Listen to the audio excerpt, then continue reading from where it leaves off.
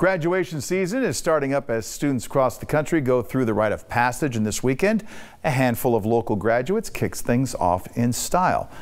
Just ahead of Bakersfield College's graduation, local vets went around town on their Harleys to honor their fellow vets who are set to graduate. Yeah, we told you about this. BC's Veterans Services going home to personally present veterans with a special graduation stole. In all, close to 10 vets received it to commemorate their big accomplishment. Congrats.